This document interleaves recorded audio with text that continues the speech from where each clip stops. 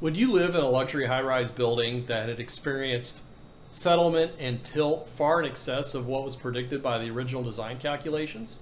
Before you answer that, consider that the building has tilted as much as 30 inches at the top floor, and the pile-supported foundation slab has settled as much as 18 inches since the completion of building construction in 2009. Also consider that the building settlement and tilt is ongoing, even though there's been recent repairs to try and arrest such developments. And the original predicted total settlement was only 4 to 6 inches over the entire lifetime of the building. I don't know how you answered that question, but what if I told you that this building had 419 residential units, with most of them currently owned and occupied? Of course, I'm talking about the now infamous Millennium Tower in San Francisco. To give you an idea of the type of high-end units in this building, check out the current listings for about 15 of the units.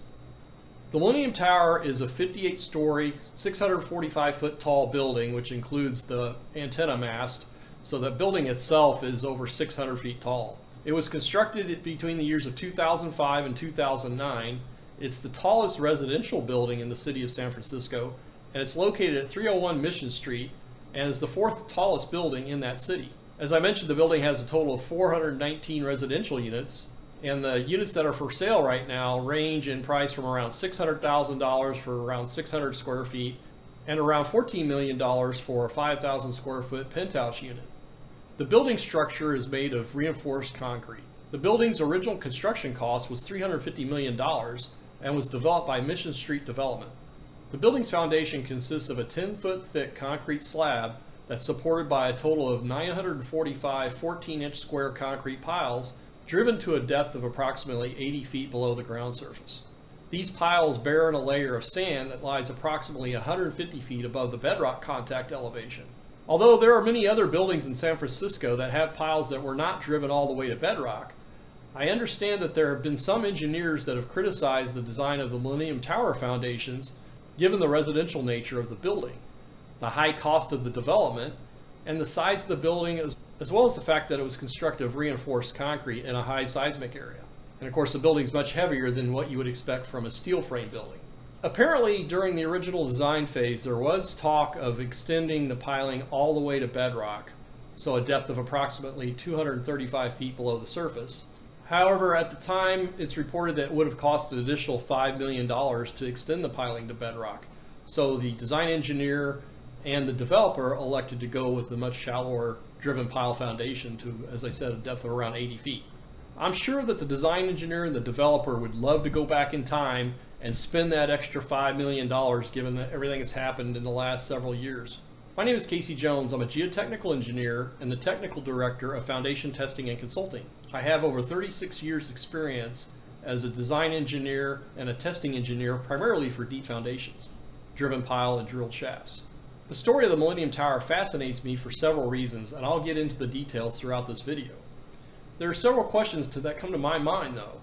Why did the original design and construction of the foundation proceed with relatively shallow driven pile well above the bedrock contact, especially for such a big, heavy building? Another question I have is, to what extent did the designer anticipate the effects of construction phase dewatering, not only for Millennium Tower, but for future construction nearby that was most certainly likely to occur, and how such dewatering would likely impact the estimated settlement that was likely to occur during the lifetime of the structure. And along those lines, why was there such a relatively low computed value for total settlement? Again, that 4 to 6 inch range. Considering that there was over 150 feet of relatively soft compressible marine clays below the bottom tip elevation of the piling. Another question I have is whether the recently implemented $100 million partial fix is going to be effective long-term in arresting the settlement and tilting of this building. And speaking of the repair, the design engineer originally recommended a total of 52 perimeter piling be installed to underpin the foundation for this building. And because of complications during construction, which I'll get into, they experienced some additional settlement beyond what was expected, and it was rather alarming, and so they reconfigured their remediation plan, as it was, and ended up installing only 18 perimeter piling. Another question is, how well is this building going to perform in a large earthquake, say a magnitude 8.0 earthquake? So another question I ask myself is whether I would personally be willing to spend $1 million on average to own one of these units in this building. Or a variation of this is, would I be willing to live in this building if someone gave me a unit for free?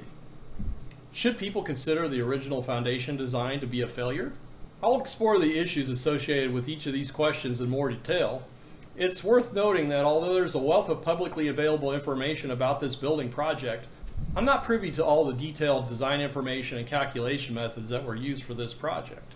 Instead, I want to present this narrative in terms of objective facts that have been made available in the public sphere and relate these facts to my observations about typical design and construction methodologies for pile-supported foundations. I also want to provide a perspective from each of the stakeholders that include the developer, the engineers associated with the original design, as well as the design of the repair, the owners of the units, and the residents of the units in this building, as well as the city of San Francisco. As a general rule, if you're a geotechnical engineer and a foundation designer in particular, you don't want your projects to be in the news because that usually means there's some sort of problem. The extent of the foundation issues and associated building settlement and tilt at the Millennium Tower became public news around 2016, and that's when the lawsuits really started to fly. Reportedly, owners of these units started to see their resale values plummet, and many engineers stated their concerns about how such problems could have occurred and posed questions about the overall safety of the building, not just from static loading conditions, but in particular question how the building would likely perform during a large earthquake, which may very well occur during the life of this building. What was particularly upsetting to many of the owners of the units in this Millennium Tower is the fact that the magnitude of the settlement and the amount of building tilt was not really divulged until 2016.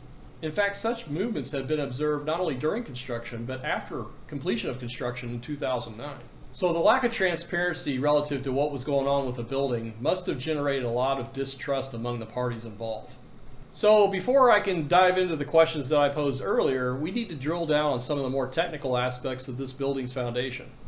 There was a multi-author report published earlier this year by ASCE that I'll reference here that gave an overview of the subsurface conditions at the Millennium Tower and the magnitude and locations of the building movements. Note that this study was paid for by the developer of the Millennium Tower project. What I noticed about this paper is that they did not really present any clear indication about what the likely implications were for the original foundation design relative to building settlement and tilt.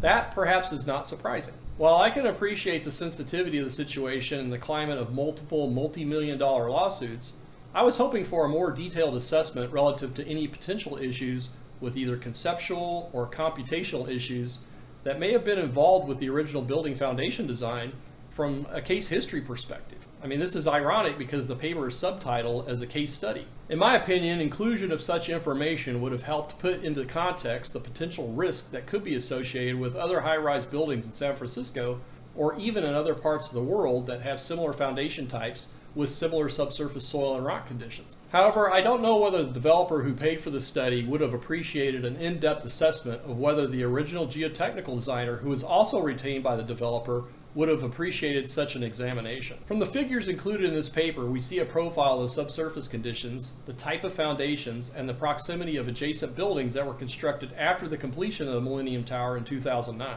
So looking at this figure, you have the Millennium Tower, MT, the Millennium Tower Podium, MP, Salesforce Transit Center, STC, which is a beautiful building, by the way, Salesforce Tower, SFT, Salesforce Plaza, SFP, and the Salesforce East Tower, SFE. Again, on these figures, you can see a representation of the relatively shallow piling supporting this heavily reinforced concrete foundation slab for the Millennium Tower. As the authors of this paper mentioned, they looked at a stress distribution below the pile group using the equivalent raft method. For this method, the loads are distributed at an angle of 2 vertical to 1 horizontal below the bottom level of the piling. This increased stress is distributed through the foundation soils lying below the pile tip. Also, looking at the paper, it indicates that the Old Bay clay, or more colloquially known as the Bay mud, in the layers between the bottom of the piling and the bedrock, has an overconsolidation ratio ranging between as little as just over 1 to 2. So what it means is that these soils are lightly overconsolidated,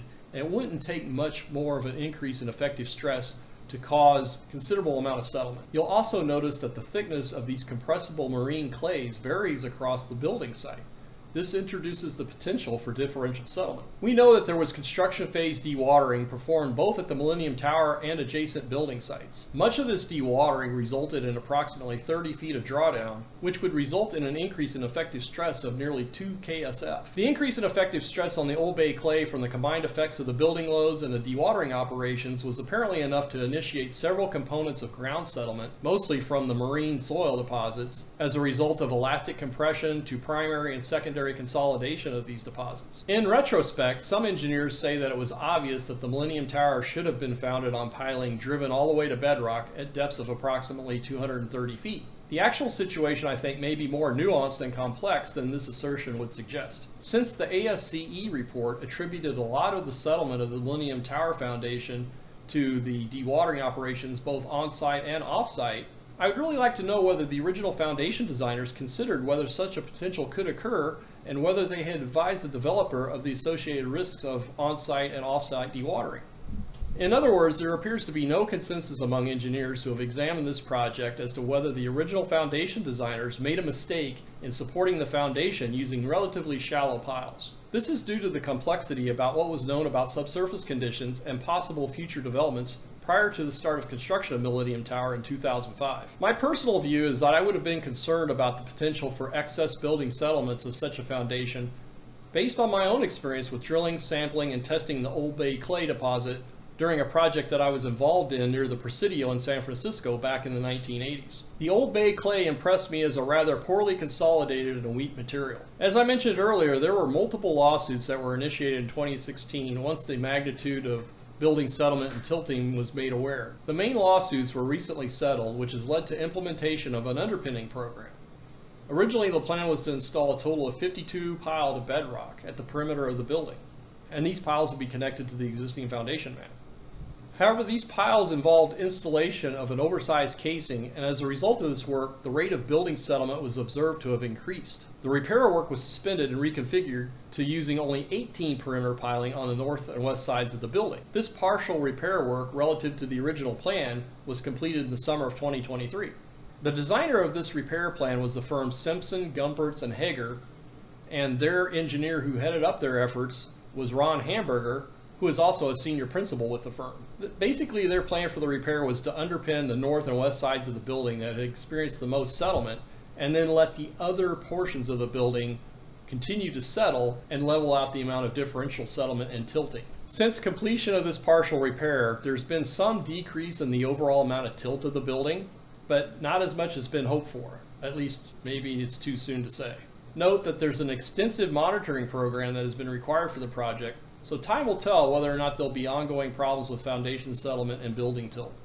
Finally, let's look at the potential earthquake hazard to this building. As most people already know, San Francisco experienced a devastating magnitude 7.9 earthquake in 1906 that killed approximately 3,000 people and resulted in destruction of many of the buildings in the city. More recently, a magnitude 6.9 earthquake occurred in the Bay Area in 1989 and killed 63 people. The United States Geological Survey, USGS, has estimated that the probability of a magnitude 7.5 earthquake or greater is 20% within the next 30 years. It has been estimated that such an earthquake would result in nearly 8,000 fatalities and approximately $100 billion in property damage. Now, the questions that some engineers have raised about the performance of the Millennium Tower Foundation during significant earthquake loading involve three main areas. The first is the potential for liquefaction of the upper sand layers, the effects that earthquake loads would have on the foundation and building, given the magnitude of settlement and tilt, and what the effects would be of the heterogeneous nature of the building foundation that consists of both shallow and deep elements. Ron Hamburger has stated that he thinks the building is even safer relative to seismic risks, given that this partial repair has been completed. Others, however, remain skeptical. One aspect that I would be concerned with is the issue of strain incompatibility in the subsurface,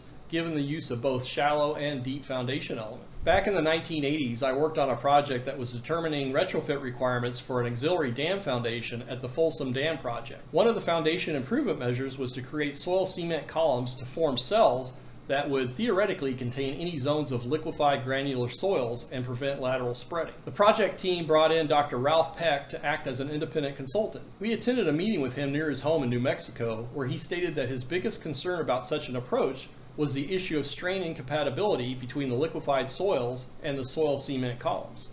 In general, heterogeneous foundation types for a given structure are best avoided in my experience. Let's circle back to the remaining questions that I posed at the beginning of this video.